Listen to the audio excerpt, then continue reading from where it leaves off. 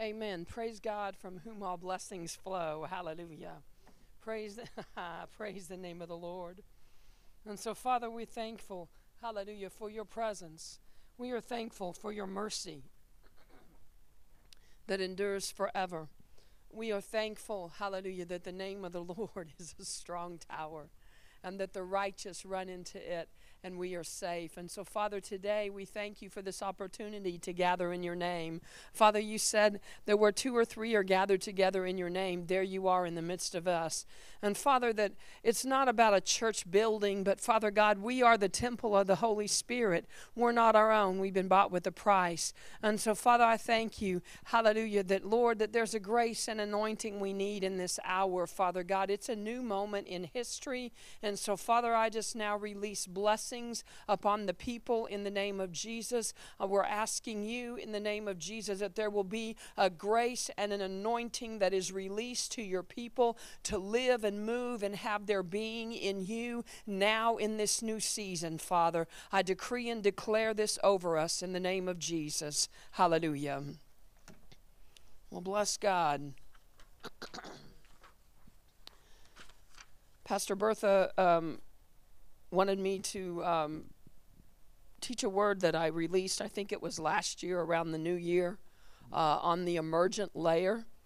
Those of you that are familiar with the rainforest, there are four stratas or layers in a rainforest. The emergent layer is the one that actually is above the canopy. When I started studying this, I didn't know about the emergent layer. All I knew was that there was a canopy, which is some websites say that there's three, that the canopy is a top layer, and then there's the understory, which is like the middle layer, and then the bottom layer is called the forest floor. But then they say that there is a fourth layer, which is the emergent layer. The word emergent, well, let me say, the emergent layer are those trees that grow above the canopy.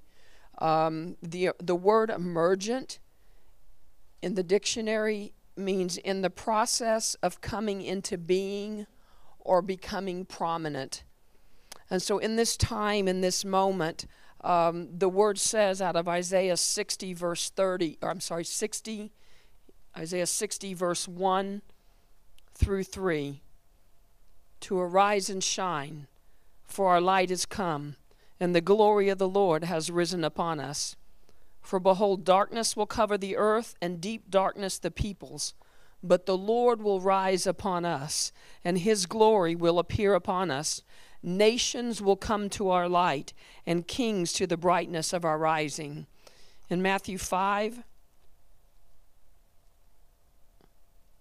and AJ's not here, but we're going to walk the word today. Matthew 5, starting at verse 13, says, "You are the salt of the earth. But if the salt has become tasteless, how can it be made salty again? It is no longer good for anything except to be thrown out and trampled underfoot by men. You are the light of the world. A city set on a hill cannot be hidden.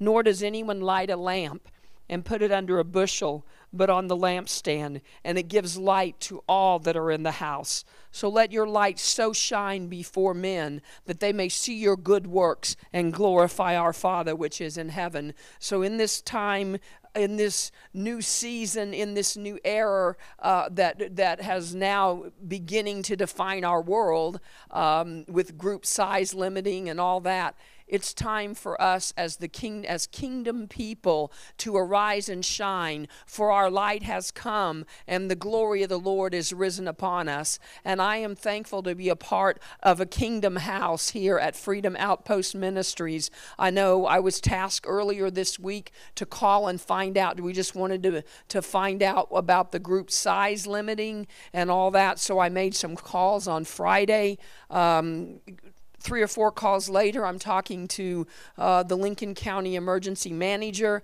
I told him who I was and where I was from, and the first words out of his mouth was, "I know who you are," and he thanked us for our participation in being a warming center and for bringing the homeless people into that warming center. He said that they were very grateful for us. So I say that to say that this house is one that is doing that mandate, that we are being a city that is set on a hill that cannot be hid, that we are one that we've decided, we've made the choice to arise and shine, for our light is come and the glory of the Lord is risen upon us. And yes, gross darkness, very deep darkness covers the earth, but the Bible says in Romans, where sin abounds, grace does much more abound. So know, hallelujah, that God has equipped us with all things that pertain unto life and godliness in the name of Jesus.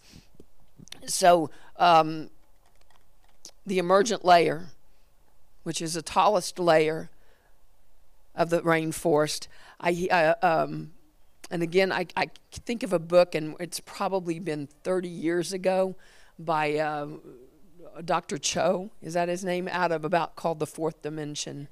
And we are called to walk in that dimension. It's been 30 years since I've read it, but it's the faith dimension that Isaiah 11 talks about, how the Spirit of the Lord rests upon us, the Spirit of wisdom and understanding, the Spirit of counsel and might, the Spirit of knowledge and the fear of the Lord, and that we do not judge by what our eyes see or make a decision by what our ears hear. Hallelujah. So we're walking, the Bible says, the just shall live by faith. Hallelujah. That we walk by faith and not by sight. And so, Father, I thank you that you are bringing us into that emergent layer in the name of Jesus.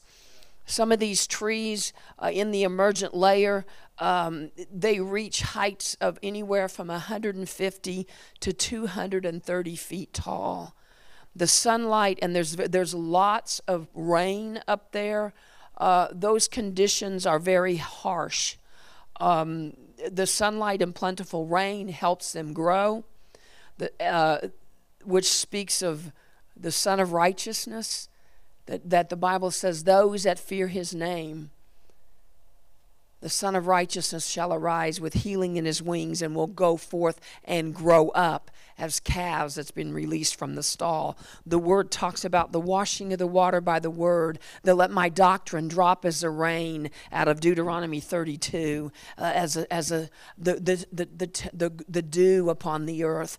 And so God wants us to grow up. The purpose of the fivefold ministry in Ephesians 4 is so that the saints can be perfected, that the saints can grow up into the measure of the stature of the fullness of Christ. Hallelujah. Most of the trees in this emergent layer are evergreen. It means they don't lose their leaves all at once. And that enables them to use the year-round sunshine to make their own food, and that they thrive here as a result. Evergreen. You ever hear the story of the fig tree, where Jesus came and he was hungry and he went over to the fig tree and it was in bloom, and yet it wasn't the season, but yet he came looking for fruit on that tree. And so evergreen, in season and out of season, we're supposed to be ready to always give an answer to those who ask about the hope that's within us. There's strong winds up there in that emergent layer, and those strong winds will help the seeds disperse from the tallest trees to other parts of the forest. Jesus said, or think it not strange, in the Bible it says, think it not strange concerning the fiery trials which come upon you. So there will be testings, there will be things that we as believers go through. But we can choose to thrive in that, because in that strong winds, seeds are being released. I think it's the sequoia or the redwood tree that the only way their seeds get dispersed is through fire. So and now that'll preach right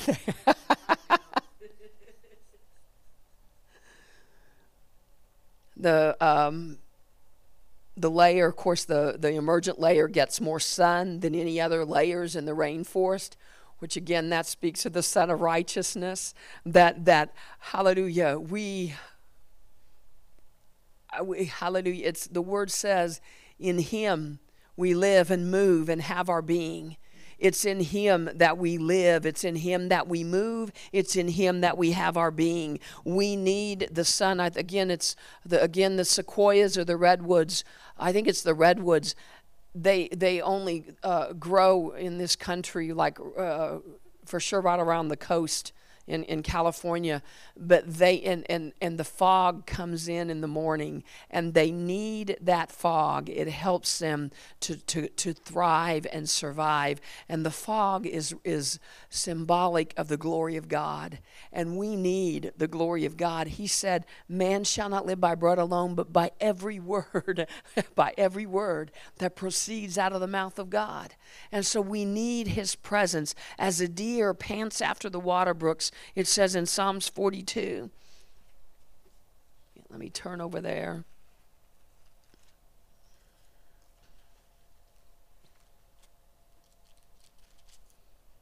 Psalms 42 says, "As a deer pants for the water brooks, so my soul pants for you, O God. My soul thirsts for God, for the living God. When shall I come and appear before God?"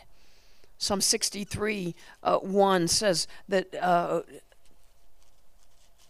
me just turn over there. "O God, you are my God. I shall seek you earnestly. My soul thirsts for you. My flesh yearns for you in a dry and weary land where there is no water.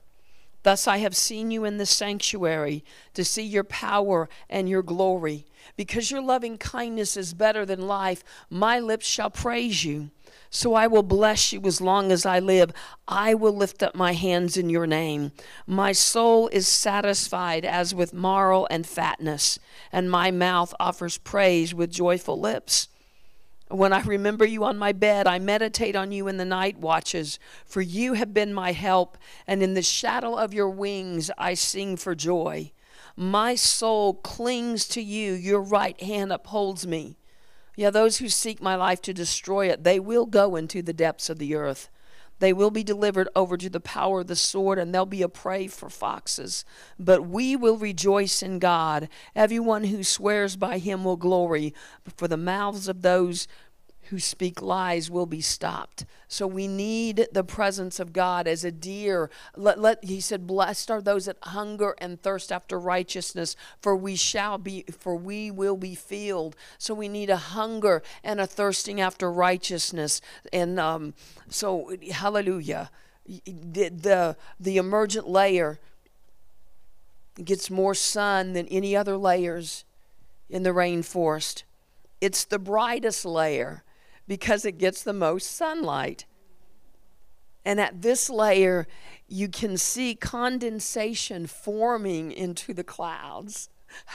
How great is that? The author and the finisher of our faith, that he said in the Psalms that he made known his acts to Israel, but he made known his ways to Moses, to be right there face to face with God, not seeing what his hand is doing, not being enamored by all the works of God, but to go into the very presence of God, hallelujah, and to know what makes him tick.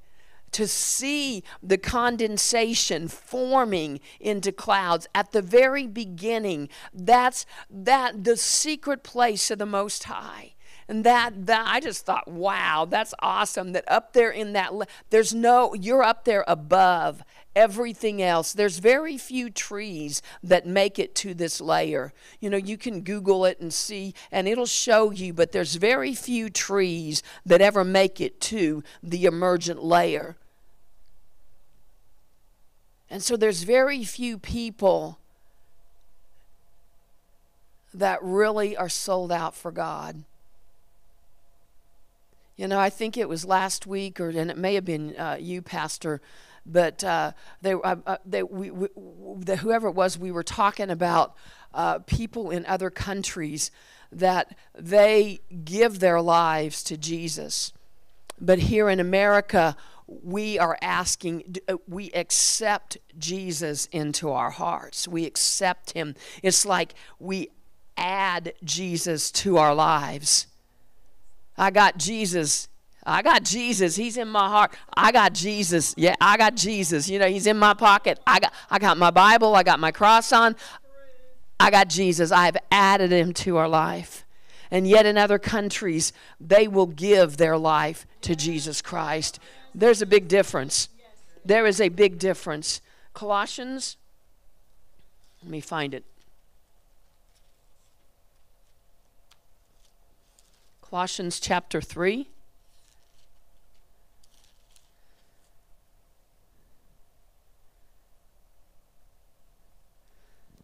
Starting with verse 1. Therefore, if you have been raised up with Christ, keep seeking the things above, where Christ is, seated at the right hand of God. Set your mind on the things above, not on the things on the earth. For you have died, and your life is hid with Christ in God. Here it is. When Christ, who is our life, is revealed, then you also will be revealed with him in glory.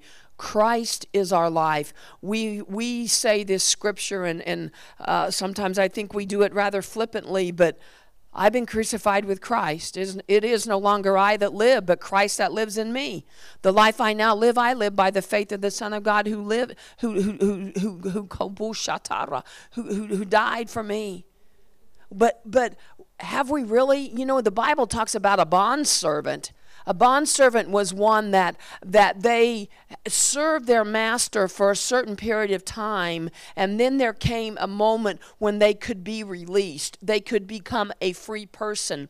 But there were a few reasons why, that if they decided, I don't want to be a free person, I want to stay with my master, I love my master, maybe I've got a family, but for whatever reason, they chose to stay a slave or a bondservant. And what they did then was they pierced their ear. They took them to a door and put an awl through them, and they pierced their ear. And these people willingly laid their life down to serve others because of love. And that's what God's calling us. He's not calling us to accept him and add him to our lives. Okay? In this hour, adding Christ to our life is not going to get us through. Okay, we cannot walk in fear. Yeah, you know what, I don't even want to say it, but I will say the word coronavirus. But let me tell you, it's a name that has to bow its knee to the name of Jesus, because I just read it. Number one, Christ is seated at the right hand of God, and Ephesians says that he is far above all principality and power and might and dominion. Hallelujah, that there is no other name under heaven given among men whereby we can call upon to be saved, that whoever calls on the name of the Lord will be saved, will be healed, will be delivered, will be set free. Hallelujah. But it's Christ in us, the hope of glory. It's this treasure in an earthen vessel. So it doesn't matter what the title is. The Bible says no plague will come near us. No plague will come near our dwelling place. So in this hour, hallelujah, when there's the opportunity to fear, there is the opportunity to fix our eyes not on Jesus, but on the situations and the circumstances. As earlier, Isaiah 11, that says that there's in this time and this moment, there is plenty of opportunity to judge by what our eyes see and to make a decision by what our ears hear. But what does the Word say? That we do not judge by what our eyes see, and we are not supposed to judge by what our ears hear. The facts may be, but what does truth say? Yes. What does truth and facts are not always the same. Facts are subject to change. Truth, who is a person, who is the Word of God, will never change. He said, forever, O Lord, your word is settled in heaven. That Jesus said, I am the way, the truth, and the life. And that he has magnified his word above his name. So the word, what does the word say? What does the word say? The word, I've heard it says 365 times, fear not. God says, I've not given you a spirit of fear, but of power and of love and of a sound mind and self-discipline. So, hallelujah. The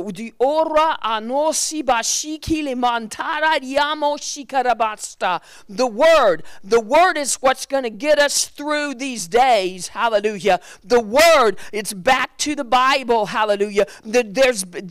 As Larry said earlier, Selah, that moment. Pause and calmly think about what's been said. Pause. I said it last week. Psalm 46. God is our refuge and strength. The end of it, verse 10, I believe. Be still and know that I am God. Cease striving and know that I am God. God says, I will keep you in perfect peace, whose mind is stayed on me. Hallelujah. So, yeah, those are really off my notes. Glory to God. Amen. Have your way, oh God. Hallelujah. So, going back to the hallelujah.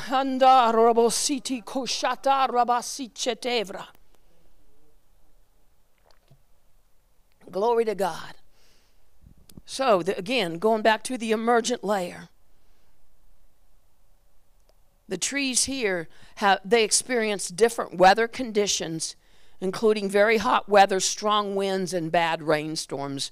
And I just pulled information from various websites, so some of this might be repeating itself. But the emergent layer, very few reach that level. You're up here where all eyes can see you. You know, you can, God's not called us to blend in, okay? God's called us to arise and shine, for a light has come. There are, it's very sunny up there. Only the strongest and tallest trees will ever reach this layer. There are many birds, butterflies, bats, and small monkeys that live in this layer. But I want to say some animals never venture as high as the emergent layer because it's very dangerous due to the unsteady branches and the massive drop to the forest floor. Now, the Bible says, what that speaks to me, out of Hebrews 12 and verse 1, it says, therefore, since we have so great a cloud of witnesses, let us lay aside every weight and the sin which so easily entangles us, and let us run with patience the race that's set before us. So it's the animals, the birds, all those things that live in the emergent layer, they're light. They can't be heavy. And that's why it says some animals never venture here, because it's so dangerous, because there's unsteady branches and there's a lot of wind and it's so far up. So you've got to lay aside the weight and the sin that so easily besets us. We've got to, 1 Peter 5:7, cast all our care upon the Lord, for he cares for us. Matthew 11:28, starting with verse 28.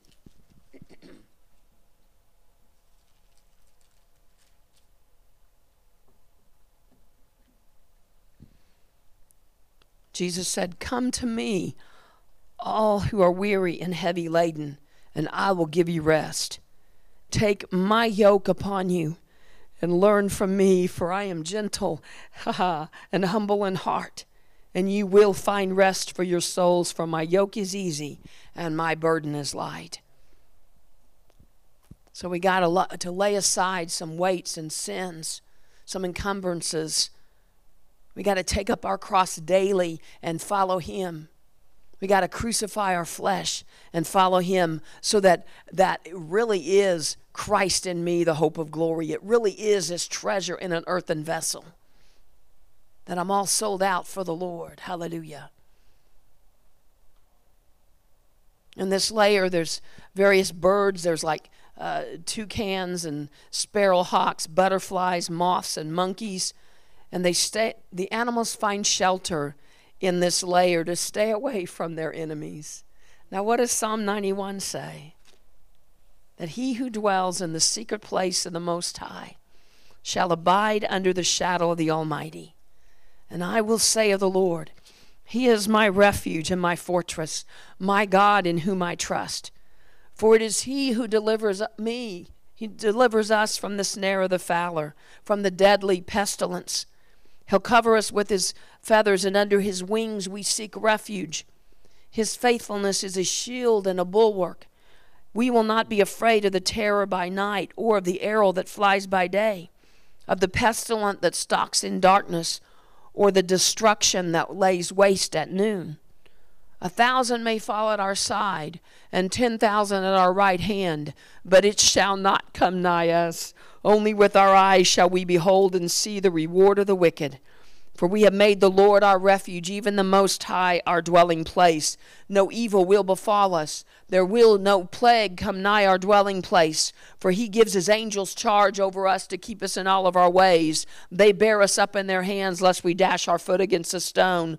Hallelujah. We will tread upon the lion and the adder, the young lion and the dragon, the cobra will trample, hallelujah, underfoot. And the Lord says, because you have loved me, therefore I will deliver you. I will set you securely on high. I will set you securely on high, where you can live and move and have your being in me up in that emergent level. Because we've known his name. He says that we'll call upon him and he will answer us. He'll be with us in trouble. He'll rescue us and honor us with long life. He will satisfy us and let us see his salvation. Hallelujah. One of the things about a toucan, which y'all know, they have the huge beak, and it's a bright, like yellow, blue, black, red, and orange. They're very active, but one of the things they have is the ability to do thermal regulation, which basically means that they have the ability through that beak somehow or other to keep their body temperature within certain boundaries, even when the surrounding temperature is very different.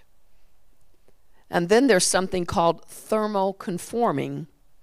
A thermoconforming organism is contrasted in that it simply adapts the surrounding temperature to its own body temperature, thus avoiding the need for internal thermal regulation.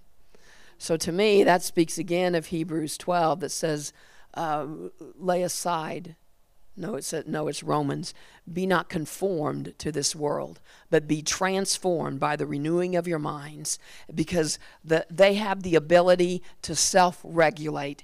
It doesn't matter what the temperature is on the outside. It doesn't matter what the circumstances are. If the media is proclaiming fear and destruction and death and doom and gloom, if it's cold outside or if it's up in the emergent layer where there's harsh winds, plenty of rain, and very hot sunshine, these birds have the ability to regulate their body temperature.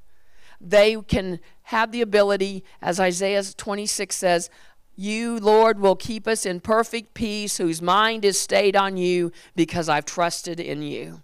That the peace of God that passes all understanding garrisons and mounts guard over our hearts and minds. So we got to keep our eyes fixed on Jesus. We're the ones that should set the tone. We're the ones that in the midst of chaos and confusion. Isaiah, what does Isaiah 60 say?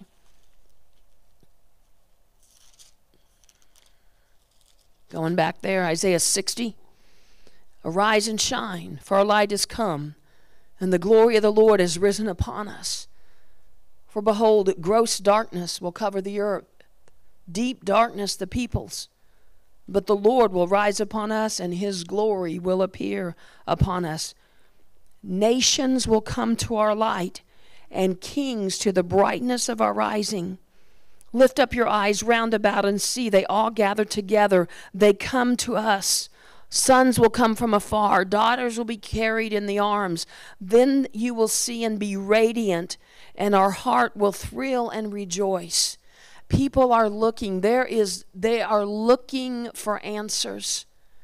The media doesn't have it. They're looking for answers. God's placed us here in this moment. Acts says that he determined the time set for us, the exact boundaries of our habitation. And he did this in order that we would reach out and find him, though he's not far from each one of us. For in him we live and move and have our being. So we're the ones that need to have answers. What is it? 1 Peter? Let me find it. Sorry, I'm scribbling notes everywhere. I think it's 1 Peter that talks about always being ready to give an answer to those that ask about the hope that's within you. People in these days are going to be coming there, and if we can keep our mind fixed on him and walk in perfect peace, they're going to come up and they're going to say, what's different about you? Why are you not moved by the situations and the circumstances that's going on? And we can say, because God is our refuge and strength. The name of the Lord is a strong tower. The righteous run into it, and we are safe. So God give us the ability to thermoregulate ourselves in the name of Jesus. He's not given us a spirit of fear, but of power and of love and of a sound mind and self-discipline. One of the other things that creatures that live in the emergent layer are called howler monkeys.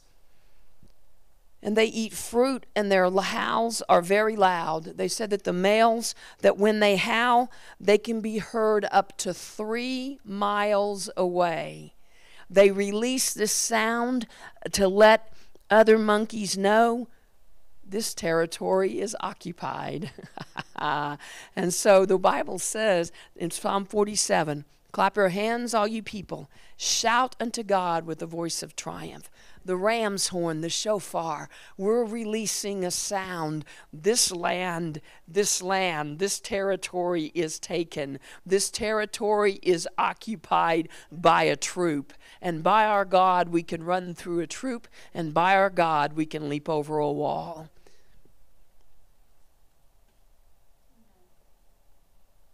One of the other things about howler monkeys says that physical fighting among them is infrequent and generally of short duration. So doesn't Ephesians say, put aside all anger and bitterness, clamor, evil speaking, be at peace with one another? That we're all part of the body of Christ. It says in Ephesians 4, let no unwholesome word proceed from our mouth, but only such a word as is good for edification, according to the need of the moment, so that it will give grace to those who hear. Do not grieve the Holy Spirit of God, by whom we were sealed for the day of redemption. Let all bitterness and wrath and clamor and anger and evil speaking be put away from us, along with all malice. Be kind to one another, tender-hearted, forgiving each other, just as God in Christ also has forgiven us. One of the other creatures that lives in this emergent layer is a harpy eagle. The harpy eagle is the largest and most powerful bird of prey in all of the Amazon rainforest. They perch high up in the forest, looking for food in the branches. And then when it spots its prey, it swoops down and grabs it with its huge talons, which are the largest of any living eagle. They have the ability, it says that they've been recorded as lifting prey that's equal to their body weight. Some of the birds, they said, can swoop in and snag like a sloth or something off the tree limb, and without even a break, then they just fly on off carrying that thing. Now, God's called us to be warriors. He's given us not a spirit of fear, but of power and of love and of a sound mind. We, hallelujah, the Bible says, those that wait upon the Lord shall renew their strength. They shall mount up with wings like eagles. They shall run and not be weary. They shall walk and not faint. Joel talks about how the army, in Ephesians, we're a body that's fitly joined together. That we should, Psalm says, he teaches our hands to war and our fingers to fight. Psalm 149 talks about how we sing to the Lord a new song. Hallelujah. That God's given a sharp two-edged sword. That we execute vengeance upon the nations and punishments upon the people. He says in Ephesians 10, finally, my brethren, be strong in the Lord and in the power of his might. Put on the whole armor of God. And those that wait upon the Lord shall renew their strength. These harpy eagles, they sit in the trees and they wait. And they wait. And they wait. Reminds me of an intercessor, a watchman on the wall. Habakkuk said, I set myself. Let me find that in Habakkuk 3.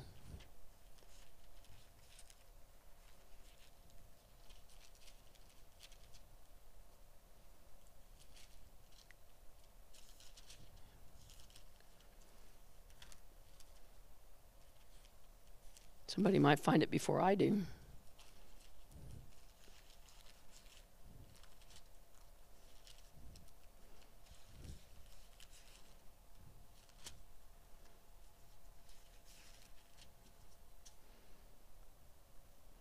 Actually, I think it's chapter 2. Habakkuk chapter 2, verse 1. I will stand on my guard post and station myself on my rampart. And I will keep watch to see what he will speak to me, and how I may reply when I am reproved. Then the Lord answered me and said, write the vision, inscribe it on tablets, that the one who reads it may run with it. So we set ourselves, we wait on the Lord. We set ourselves there. We station ourselves. God's called us. Hallelujah. We keep watch to see what he'll say to us. And in prayer and intercession, hallelujah. And that's what we've been doing for these teams, hallelujah. 24/7 prayer. We're setting ourselves on our watch, on our station, on our rampart. And we're watching to see what he will say. And when we see, hallelujah, the pray, then we're going to swoop in. And by him we can run through a troop, and by our God we can leap over a wall. When the door begins to or seems to close, and the team, hallelujah, had to go find another way home, intercessors begin to pray. Hallelujah. We set ourselves and we listened and we watched to see what God is saying. And God released a word. He released a vision that the door was open. It was part way open 2 different times. The door was not, it was closing, but it was still open. And a way was made because the Lord is the way. Hallelujah. He makes a way where there seems to be no way. One of the other things about the harpy eagle is that they are mostly silent away from the nest, which I thought was kind of cool. So I read the scripture in Ephesians 4 about, let no unwholesome speech come out of your mouth. So when we're out there, when we've got, it means no mumbling, no murmuring, no complaining. We go about the king's business. That when we're away from the nest, when we're away from out, no. We got to watch what we say. This is the year of the mouth. In the Hebraic year, the words of our mouth are very important. The Bible says, y'all know it, Proverbs, death and life are in the power of the tongue, and they that eat it, those that speak the words, you're going to eat it. What we reap is what we sow. What we sow is what we will reap. So speak life. One of the other things up there are they're butterflies, and this one particular type are called morpho butterflies. MORPHO. They are so big, and they have like these blue shimmering wings that airplane operators, the pilots, that as they fly by, they can see these wings as they fly over, because they, what is the word, iridescent? They catch the light, and they're blue. But underneath, on the underside, they have the underside, they're decorated with eye spots. So which they're like just a spot on the body that resembles an eye.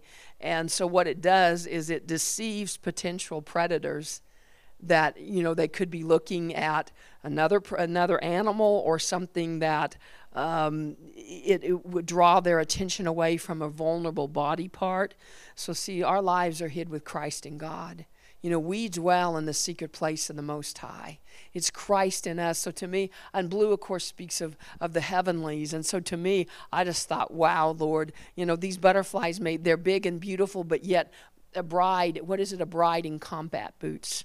We may look all nice and with the blue shimmering wings, but underneath, I'm dressed for war. I'm dressed for battle. I may be in my white garment, but I got my army boots on because I'm a bride, but yet I'm a warrior. I'm a bride in combat boots.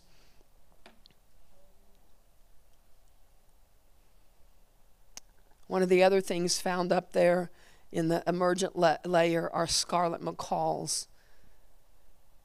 And scarlet macaws is, they have very brilliant colors. They make loud calls. It makes it one of the world's most striking of all the tropical birds.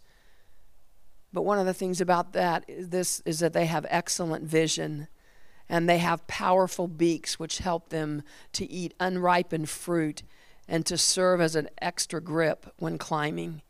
They also have a high capacity for learning, and it says that the young macaws sometimes spend up to a year with their parents, learning how to navigate the forest and handle tough foods.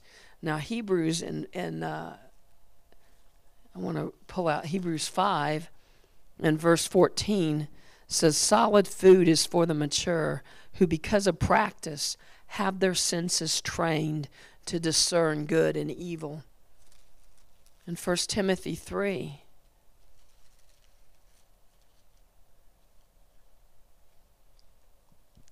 talks about overseers and deacons.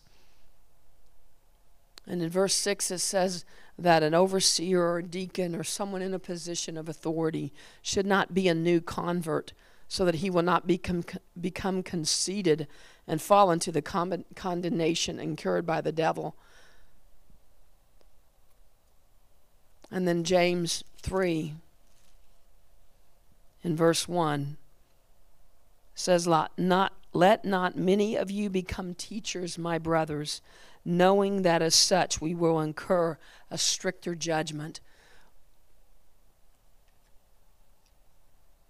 Jesus said to go into all the world and make disciples. Many times we get a harvest, we bring new babes into the kingdom, but we leave them on their own. This is a season when I believe the harvest is ripe, and we need to bring these people in, but we've got to train them. We've got to train up children in the way that they should go, so that when they're old, they'll not depart from it. We need to train them in hallelujah, in the things of the kingdom. That's why I'll put a plug in for the 9 o'clock class. We've got a foundations class. We got to learn that. We got a school of the Bible at 10 o'clock.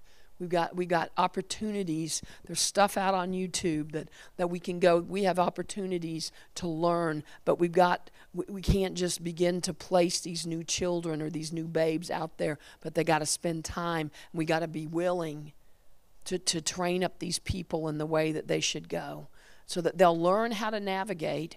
We're not called to be like any other church. We're kingdom minded. We're called, hallelujah, to we got a mandate. We deal with the enemy.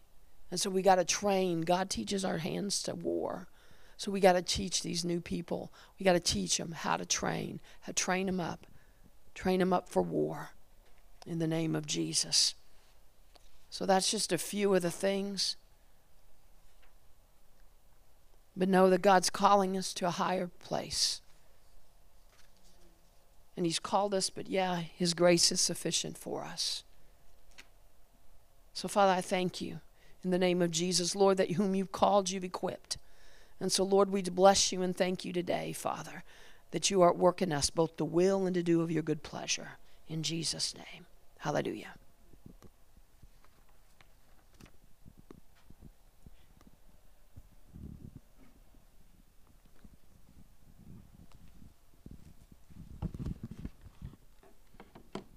Bless the Lord. We just thank Vickie. That was the elder Vickie. That was rich, very rich. And you know, when you come in, when you're tag teaming, then you don't really know how the messages are going to tie together. But I see how God has done this, and so I thank God for that. He even shifted some things today, this morning, but, you know, because I had that which I was going to release, didn't know how it was going to come across, but God is faithful. And I'm not going to keep you long, but I'm going to keep you as long as Holy Spirit says. Hallelujah. So, Elder Vickie had mentioned that we are the salt of the earth, that we are the light of the world. Hallelujah. So as we are in those places, that's what we're called. She spoke of the emergent layer. She spoke of the layer that gets more sun than any other layer, is in the presence of God, or should be in the presence of God more than any other layer, because you're the light. You're the light when darkness is trying to overtake things. You're that which it says being prominent. In times of darkness, there's things that are prominent. People are looking for things. And if we are the light of the world, and God has called us to be like the forerunners, those who cannot be hidden, should not be hidden. Therefore, we need to know how to be that. As God was showing me some of these things, it's like people have a desire. Many children of God have a desire to be that light. But sometimes they look at themselves and they feel challenged. And I know as in the season that we're in with the threats and what they're reading on the news, and people not being comfortable in the places that they are, and seeing fear in many people around them, and even some of the people who profess Christ wavering in their faith, then it makes them start to think, am I really going to be the light that I need to be in this challenging, in this world that I live in? And so I believe God gave me some of what he gave me in order for us to be challenged and make that transition in whatever area we need to make it in, to become the light, to become steadfast, to become unmovable, to become steady like the Lord had called us to be. Because he took me to Job. He took me to Job 40. He took me to how God answered Job after Job had responded. So I'm going to go to Job 40 and 7. The purpose of this challenge, and we're challenged all the time by the Word of God. We're challenged by how Holy Spirit brings things to us through people that God has assigned in our lives. And even for myself, I thank God for it. As many people know, I'm a person who I like to have things straightforward, but then I realized I also need to be active, taking action of what I have acquired, of the understanding, the wisdom, the new mindset. I need to do that. And it's amazing to me how God takes everything, he works it all for good. So for those who are out there, who are hearing and knowing that they're in that emergent layer, that God has assigned them there, that they have followed the Lord, and they're the remnant, sometimes people call them the remnant, the forerunners. They are challenged, and the word today, I believe, is to challenge us to be that for real.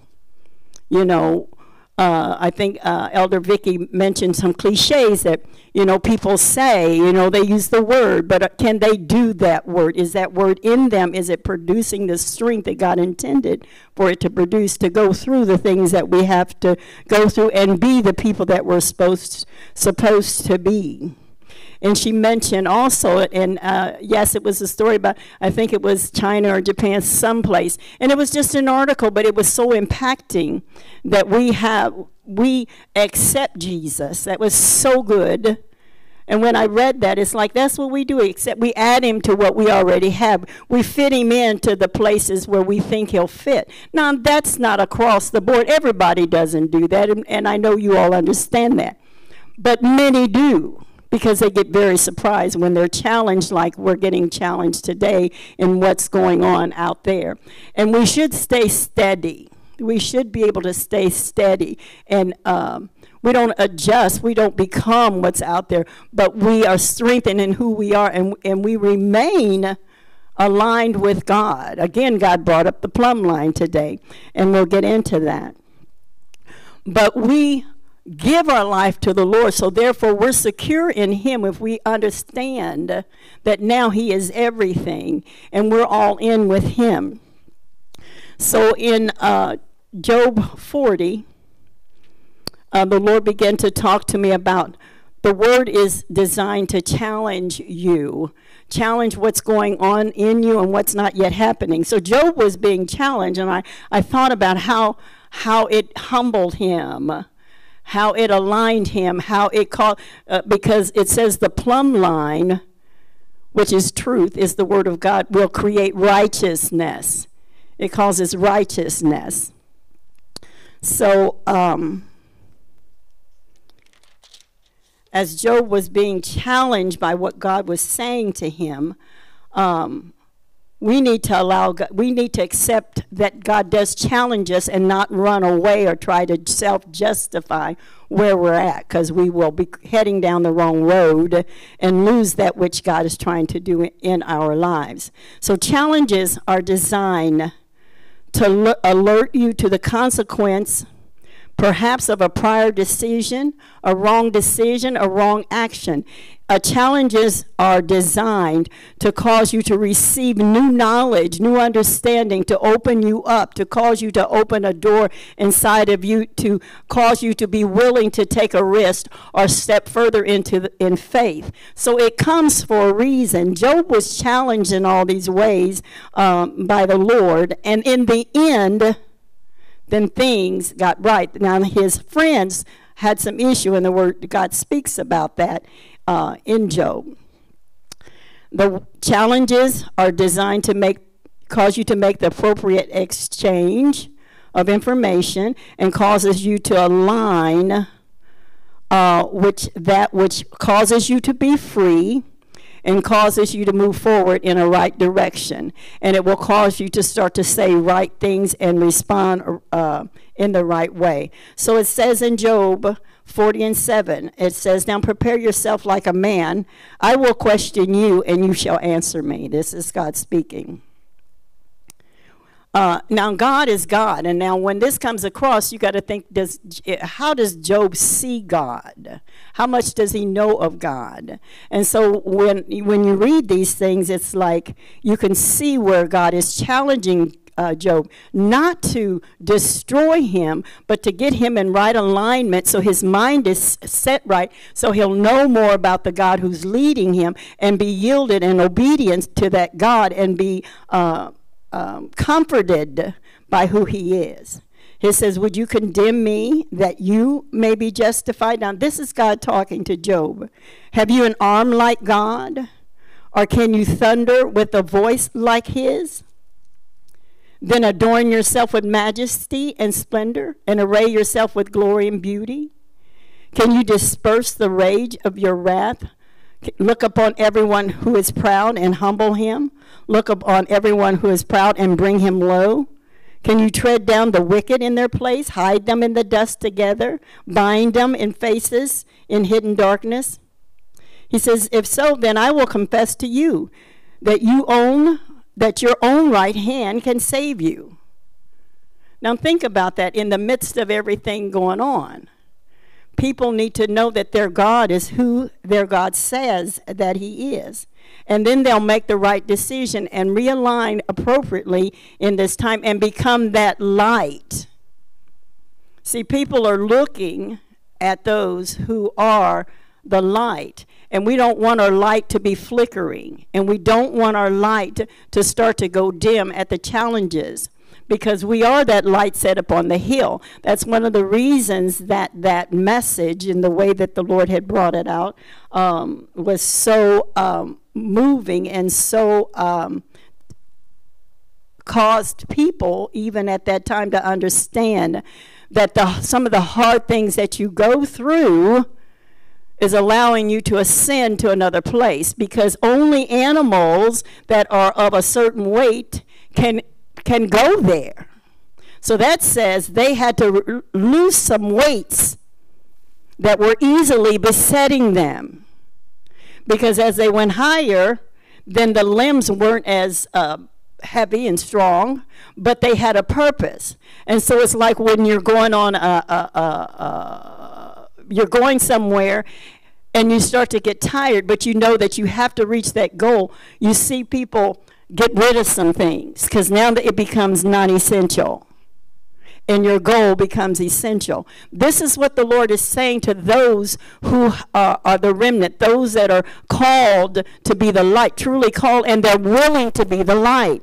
And so as they go higher, they have to loose themselves from those things. The things that used to matter won't matter anymore. And when you loose yourself from that, you're decreasing and God is increasing. So therefore your light is getting brighter, and therefore you have you're more God can use you more. You can go to those places.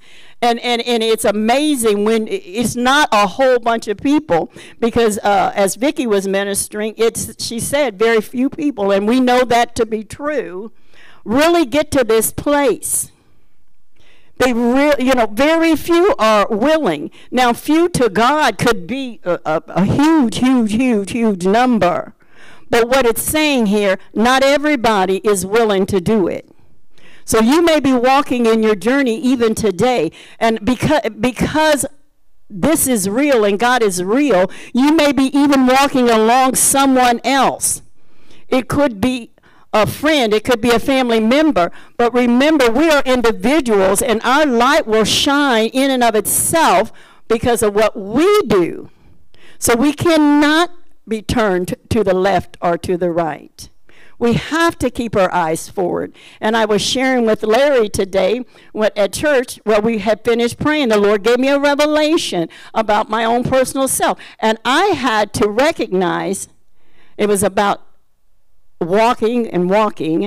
And sometimes in life, having your eye, even though your head's not turned, observing or looking out at the side of your eye.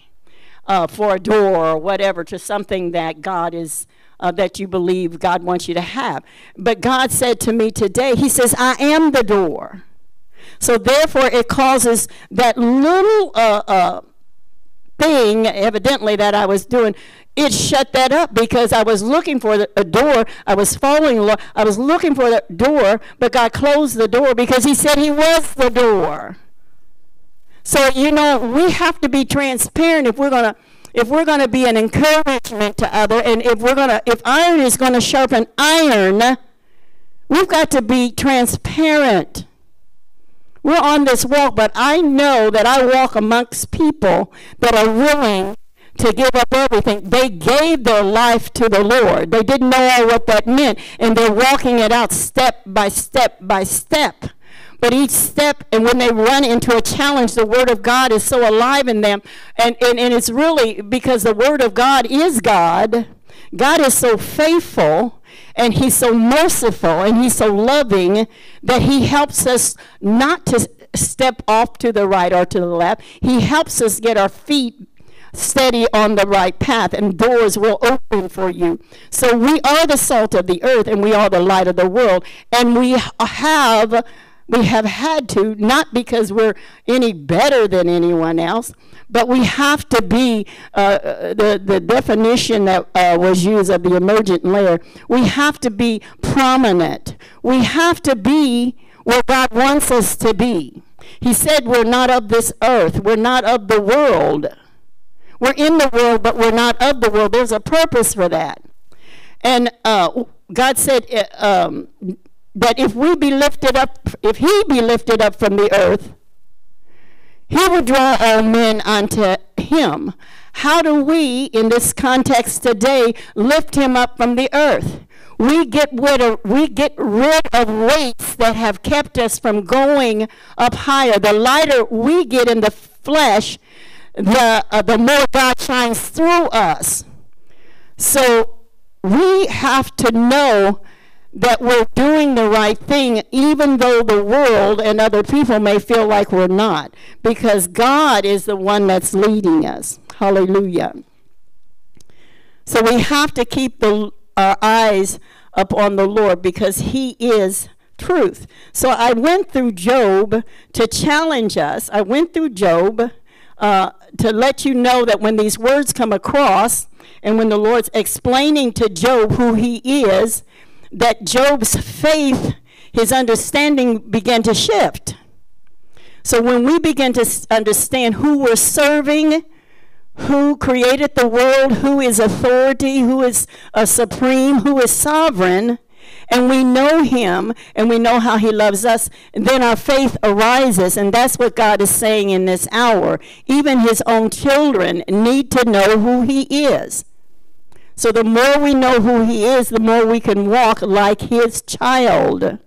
And then again, I think about how the Lord has just been putting this all together. This morning, when I was getting together, God said, let me define you. And so, the Lord's talking, and it's like, okay, he said, you are a daughter, you are the daughter of a king. So that gives you a definition, and he says, I am the king.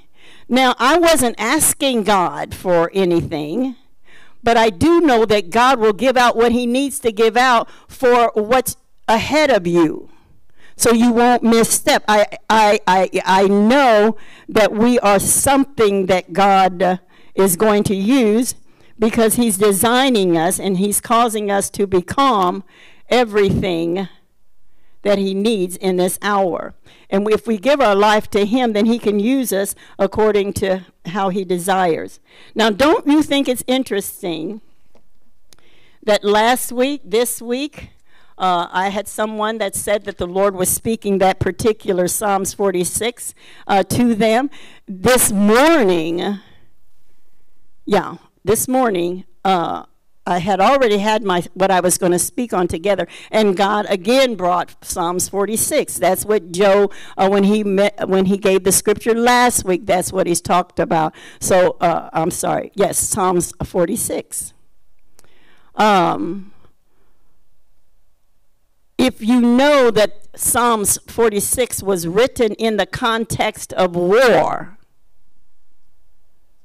then you understand more about what's going on. And it says, and I'll go to that scripture and just read down through this. Like I said, I'm not going to re-preach. I will do it according to however Holy Spirit wants it done. But it says in Psalms 46, God is our refuge. He's our shelter. He's our abode. God is our help. He's letting us know. He's speaking and telling us. In Job, Job was understanding who he was and who he was not about himself. Job was finding out, well, yeah, I am talking to a God, and he's explaining to me who he is, which has caused me to get in right position. And now I can get everything that God wants me to have. And now I have a better understanding of what's going on. So we've got a lot of stuff going on in the world today. And the Lord is using this scripture and many others, of course, to get us in the place that we need to be. So if we know who God is and that he is sovereign, and God is saying he's our refuge, he's our strength. Now this is written in a time of war, like I said, a very present, a very now help in times of trouble. He's there in times of trouble. Okay? Therefore we will not fear, because God has no fear. And we just talked about getting in right alignment with God, lights of the world, salt of the earth. So if we get in right position, then God can position us in the correct way, and then our light will shine, and then it'll do what it needs to do for ourselves and for those around us and for the world that we live in. And God is saying, be still. So this is speaking to the churches, to the individuals, to the nation, and even to the world. And God is saying, like, you know, when we start to think things out, God is saying, shh. He's trying to get our attention. He's saying things like, hush. He's trying to get our attention. Depending on how, if we know his voice, and if we are sold out or if we're all in, or even if we know that this is for our good. Even if we look around and we look at our situation and know that we within ourselves can't make a difference, and we're going through all this turmoil in our mind and whatever, and you hear a voice say, shh. But if you know the voice of God, he's saying, don't speak. You know, be still. It said this was written in a time of war. War, there's high anxiety. You got to be on alert. You've got an enemy out there to kill you. And yet, you have to be able to hear and walk in the right way. And God's saying, be still and know that I am God. So God was saying, because he's sovereign, the plumb line, and let's go to Isaiah 28 and 17 real quick. The plumb line, it says in verse 17, he said, I will make justice the measuring line and righteousness the plumb line. Now he said in his scriptures, he said, seek ye first the kingdom of God and his righteousness, and all these other things that we're looking for will be added to us. So he's telling us, do this, and other things that you desire are going to come. And he's dealing with the timing of a thing. He's dealing with our thinking. He's dealing with our responses. He's dealing with our faith or lack of faith. He's dealing with the fact that when we walk out and we flip on the TV, and I'm like, Vickie, I don't want to give this coronavirus any whatever, but it's just another thing that God has defeated and that we have authority over. We cannot be afraid of the pestilence. We cannot. So therefore, God keeps us aligned in those times. Because sometimes we do. You go out and it's like, okay, what's going on? You know, and you look to different people and they're in distress. And I mean, you're not looking to them to get anything from them, but you're seeing this. And it's sad if you know your word or read your word that these things are going to come. So we have to allow that spirit within us, that plumb line, to keep us no matter what. I love what Vickie was saying about the different animals and those that allow themselves to stay steady by adjusting themselves. They're allowing the word to come in there, and they know the time, they know the season that it is that they're in. And so a lot of people are looking at these things and they're not alarmed because they know in the Revelations and Daniel, this is the season that we're in. And so they know what's going to happen. They know what God is doing. They know what the enemy is doing. They know the end of the story. They have faith. It causes their faith to be active as they're walking through life in this world, and the source that they have and they live in is not of this world because we're of God. So there are those who God said when he's telling them, you know, he's told them to be quiet and know that I am God. And he talked to me about the plumb line again. So as we're challenged to come up out of this and to become everything that we need to be, we move further along into this scripture of in Psalms 46. So let's go back there again, because it seems like that's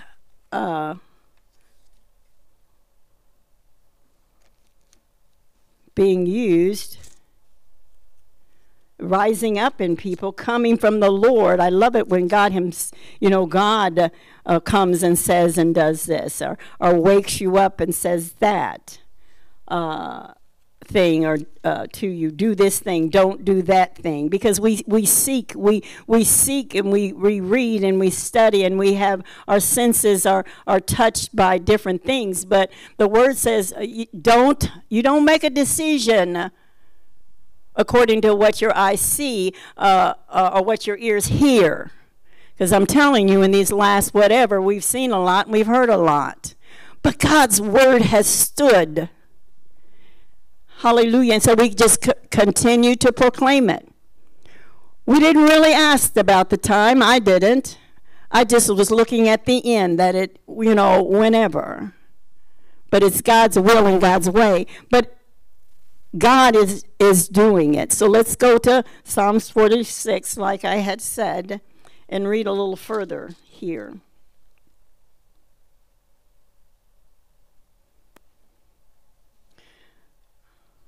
So the things that are like mountains to people, hold on, yes. Even though the earth be removed, and though the mountains be carried into the midst of the sea, though its waters roar and be troubled, though the mountains shake with its swelling, there is a river whose stream shall be made glad, the city of God.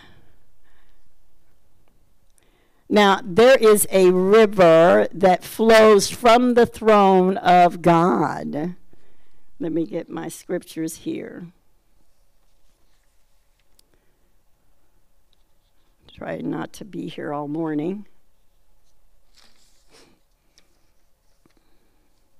But there is a river. We know that the river of life,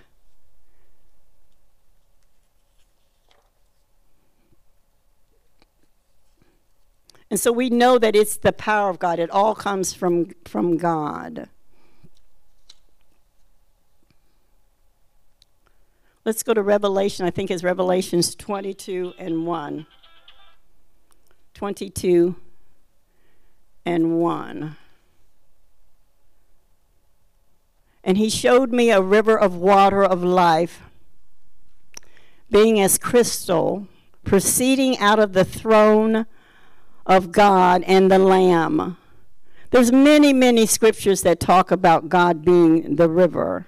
He calls himself a fountain. He talks about of being a fountain of living water in Jeremiah. So God is saying the city of God is going to be made glad in this time of war. Remember, this is being written in a time of war. It says, the holy place of the tabernacle of the Most High. God is in the midst of her.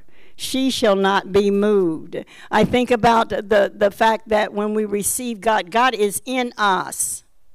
He's in the midst of us, and we are in him, and so therefore we cannot be moved. So that tells me again that we need to know who God is, and we need to know who we are in God.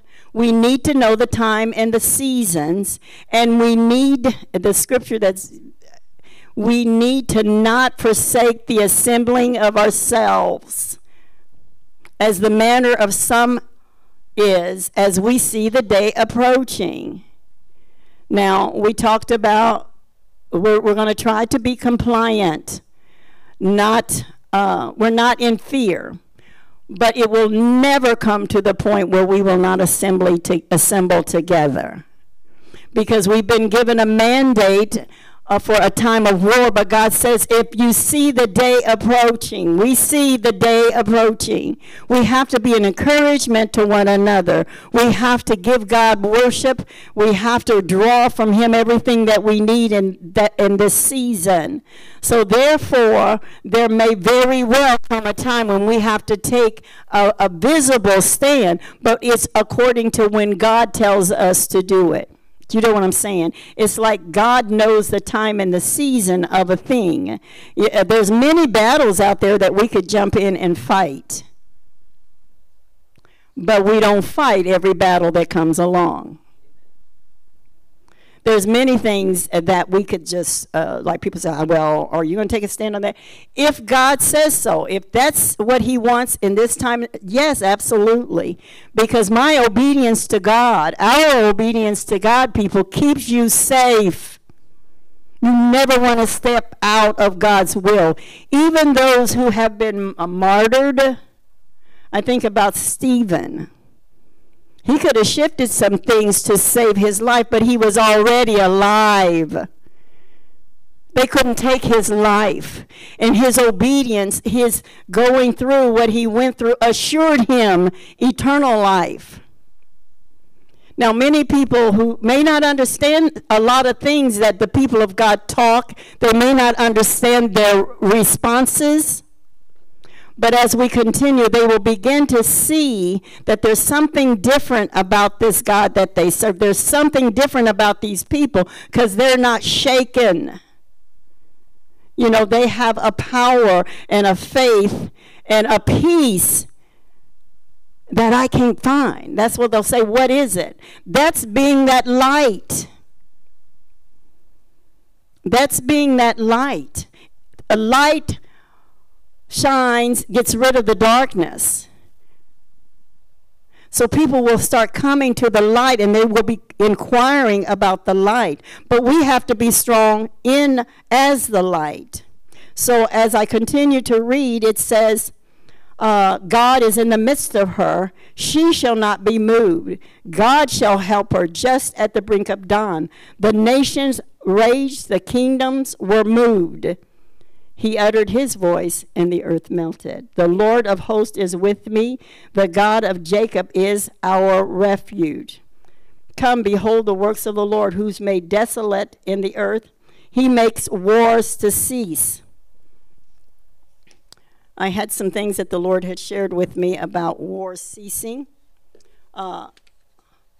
It goes on further to talk about how the instruments of war, he breaks the bow. He shatters the spear. He makes their weapons of warfare simply unusable. It talked about the chariots that were burned in battle, and they did those things. They would burn the chariots because they needed the chariot. They needed the chariots to come against the people. So he burns the chariots. Now think about it in the natural, but think about it in the spiritual, what he's doing. Our goal is to stay in the Lord, keep our peace, shine as a light, speak what we need to speak, be in the places that we need to be. If you're not finding that peace, you need to be still, those who call them, who are Christians, and know that he is God. God will help you by your reading the word and believing the word. That's the other thing the Lord said. And Vickie hit on it when she said people say these things. They can quote these things, but are they really believing those things? Taking something and causing it to be a belief is a process. Because if you believe something to where you're going to act upon it, then things are going to start to leave you. All those unbeliefs that you had that were warring against your belief, against you trying to believe, let me put it like that, they will begin to be of non-effect. Those are things that are warring against you. People are in warfare in their minds right now. And I'm talking about people on all levels, those that don't know the Lord and those that do know the Lord. But there are many who have found their peace, and they're standing in their peace, and they're a light, and they're helping others whose light is not quite as bright. That's why we have to continue to meet together. We can't forsake this. We can't forsake communication. We can't forsake coming and laying hands on the sick. We can't forsake those things. We are covered. So people of God, those who have called upon his name, those who have given their life to the Lord, listen, because you are the light of the world. You are the salt of the earth. And God is saying that when you seek after the Lord, and that's what we need to do. One of the scriptures that Vickie, Elder Vickie had said was about panting after him. And God says, if you seek me, you're going to find me.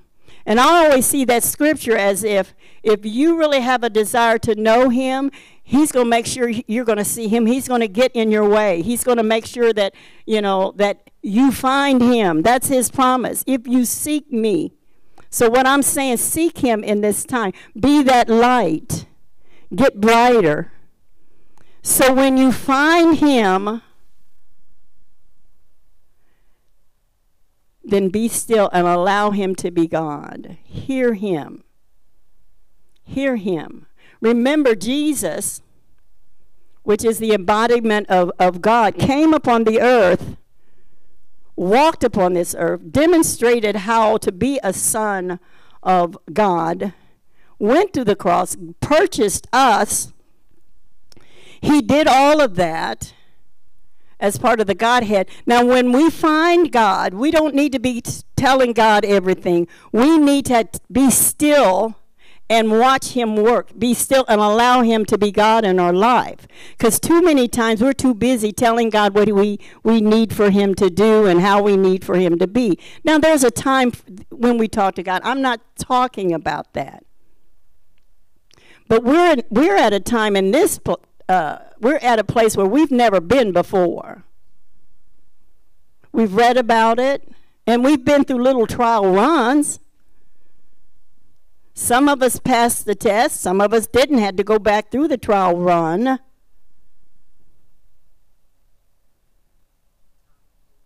A time or two, Deandra says. But it's God's will.